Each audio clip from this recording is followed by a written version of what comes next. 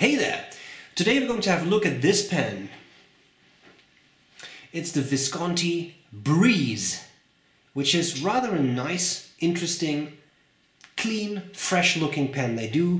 It's pretty new, and what I like about this is that it has a number of very vibrant finishes you can choose from.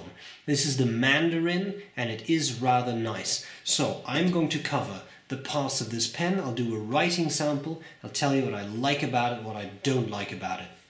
Let's get started.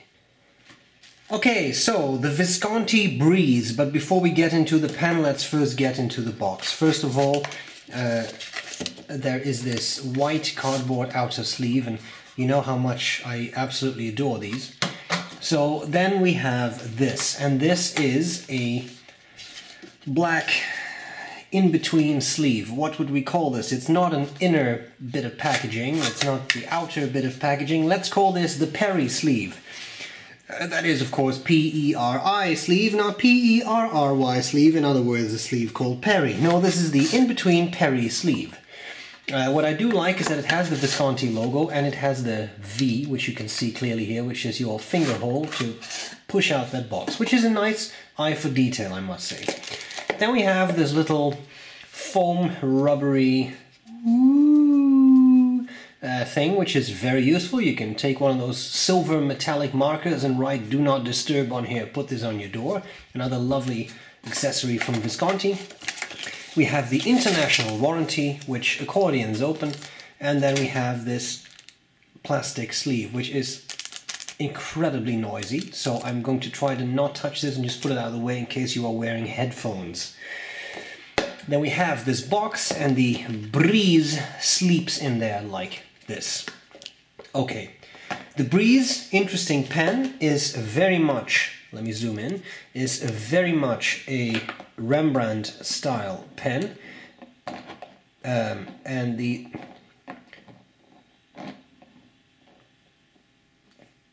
get a room or stay still. Okay.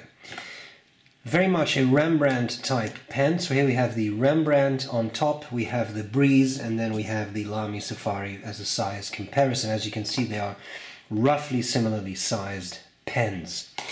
The B.R.E costs €100, has fine, medium or steel nibs, cartridge converter filled, comes in a bunch of different cool finishes, and was sent to me by, or was lent to me, I should say, by Joost Appelboom of Appelboom Pennen. So that is kind of nice. These pens also have a magnetic closure in the cap. That is why they are so attracted to each other, because they clearly cannot keep their caps off each other. So let's put this Rembrandt away and let's continue with the B.R.E. Let me cover the parts for you. On top here we have this metal thing that we have seen on other models from Visconti, like indeed the Rembrandt, right? So this is the continuation of the clip. We have the clip, which people typically love or hate. I kind of like it. Supposed to be indestructible, it is spring-loaded, and this is the very attractive Mandarin finish. There are other colors that you can get this pen in as well. A large metal center band, which says B.R.E, B.R.E, B.R.E. Yes, right. Then we have the barrel, which I think tapers down just ever so slightly and ends in a little metal dot. Right there, the metal dot. There we go. Magnetic closure, as I said. Section is matching to the barrel. That in my mind is always bonus points. If you look at the Rembrandt, for example, that has a metal section, which not everybody enjoys. Can get a little slippery, but I think this is rather nice. Plus, this is a very nice material. I'm assuming an acrylic, but it looks really neat. You can pose the pen if you want to, becomes rather large, but you can if you want to. And then we have the nib. And on these new steel style Visconti nibs, you have these two little circles. The two little circles indicate a medium nib, one circle indicates a fine nib, and three circles indicates a broad nib. It says Visconti, Italy. And then here at the bottom we have the feed, which is plastic. As you can see, I now have a black background. I'm trying to use that to see if that makes the metering of the camera a little better, makes it a little less overexposed. We'll see how that works out. Okay, The pen is fed by a cartridge converter filled system. In this case, comes with a converter, which is rather nice, and that's pretty much all there is to it. So let me just grab some paper. Now I was trying to find an ink that matched the finish of the pen a little bit, and unfortunately that means I've used a somewhat yellowish ink. So let's hope this shows up. We have the Visconti B.R.E here with a fine steel nib and diamine. Sunset yellow, sunshine yellow. I want to write sunset yellow. I'm probably wrong, I'm sorry, but look it up, and if you really need to, ask me what it was. So the first thing you may notice, and I'll shut up for a second, is that this is a noisy nib. It is a nib with a large amount of feedback. This is not a smooth nib, and I also will say I'm not sure how much of a medium nib this really is, because it kind of strikes me as a fine nib, even though it is marked medium.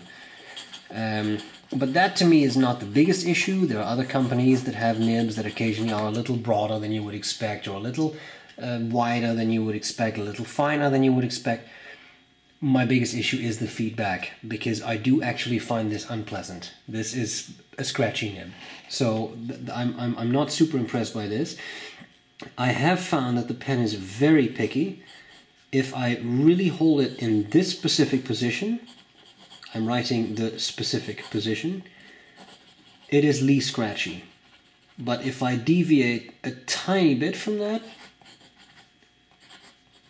it already loses its relative smoothness. But even in that specific position, the sweet spot on this nib is pretty small, and it gets scratchy very quickly, which is not very pleasant, right? Even in a €100 pen, I know that relatively speaking it's not expensive for a Visconti, but I would expect a little bit more than this, to be fair. Okay, wetness. Not the world's wettest writer. Line variation, as always, we are very, very careful. You can squeeze out a little bit, but it's not a flex nib, nor is it advertised as such, so be very, very careful. Finally, reverse writing is not possible. As you can see, and I'm just going to hold this close to my eyes. No, because I'm using a yellowish ink, but it's not even that the ink is barely visible. There are a few spots where I can see a tiny bit of ink, but it basically does not write upside down. So don't buy this to get a finer nib when you revert it.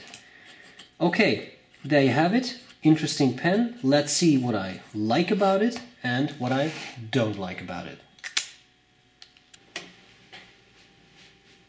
Okay, sorry. What do I like and not like about the B.R.E? Well, I like the price. It's hard to argue with that. €100, I know that's not cheap. I know you can buy $2 pens on eBay from China. I know all that, but this is a Visconti, okay? As Viscontis go, some Viscontis are €10,000 or more, so I think €100 is not terrible for this brand. I like that. The finishes are all cool. I checked out a bunch from Appelboom's website. They're cool. They are cool, and I really, really enjoy that. So this yellow-orange, I had a nudeless Ahab that looked a bit like this, this finish, and I really like it, except this one, nope, doesn't have the nudeless smell. So that some people could be a benefit here.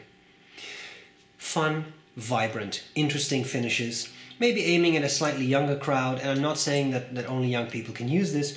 What I'm saying is this would be a cool pen to give your nephew or your niece or whatever who's trying to get into pens, etc. Because it's fun, and I really enjoy the finish, but also the fact that it's a relatively light pen. So you could give this to a child or a younger adult, maybe you know, adolescent, and they would be able to use it. It's not too heavy, it's not too big, it's actually a pretty nice size for that. So I like all of those things. Things I don't like so much. That lightness, that goes two ways. It can also make a pen feel a little cheap and flimsy. I found that on the Penator, for example. I reviewed some Penator at some point, and that was very light. This pen comes pretty close, so it feels very light, and that may make it feel a little cheap. But that's just my opinion, of course, as all of this is. Now we have something that I would say is maybe a bit more objective. This center band is rather large. I don't really care about the design aesthetic. I could have lived very well with this pen without having that band, but given that it has threads under it, I don't think it's necessarily a bad idea to have that center band, because it actually contains the threads. So now you have metal threads on metal threads, which means that your acrylic won't wear out, which is kind of nice. My only issue is not so much the aesthetics, because that is a very personal thing. It's more so that I feel this band when I hold the pen, so I have to hold it really close to the end there to not feel the metal, because it is a little sharp, and to me it gets annoying writing with this for a while if I don't hold it properly. Now the good thing is, when you post it, it's quite long, you can use it without much issue, and then I don't really feel that band, so that's not really a big deal. My biggest issue is that this nib has a lot of feedback, and Visconti and nibs, man, it's confusing. In the same batch of pens that Appelboom lent me, I got these two pens, on top a Visconti Rembrandt and at the bottom a Visconti B.R.E. Now both of these have medium nibs. It's the same steel medium nib. I mean, it's the same nib with the same finish, the same pattern on it. The Rembrandt medium writes like a fine, and the B.R.E. medium writes like a medium.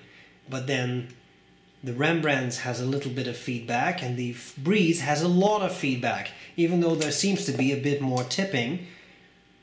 Yeah, okay, I don't know if the camera will really pick this up, but with the naked eye, look at it. I'm sorry, I just hit the camera, I'm so sorry. I'm a bit of an idiot. Look at the tipping. You can just see that B.R.E. has more tipping. There simply is more. You can see it with the naked eye. It's a little broader. If there is more tipping, there's more material to polish. If there's more material to polish, then why is this more feedbacky than this? It drives me insane sometimes, because I like Visconti. I like this. My first real pen was a Visconti. Like serious pen with the gold nib and all that stuff. Make it consistent. Please. It would make everyone's lives so much easier. Hashtag despair. But that's all I can do. So, I've now pointed this out again. Please. There you go. The Visconti B.R.E. Guys, I hope this review was useful. A very kind thank you to Appelboom. If you want the B.R.E., don't forget that my website gives you a 10% discount. Go to my website, click the banner, you'll find out how it works. And if you're overseas, you don't have to pay the 21% VAT either. So 100 euros minus 21% VAT minus 10% sbrebrown discount. Now we're talking. Maybe. So if you want one, consider that. I hope this was useful. Joost, thanks for lending me the pen. I really appreciate it. Guys, I'll gladly see you later. Bye-bye.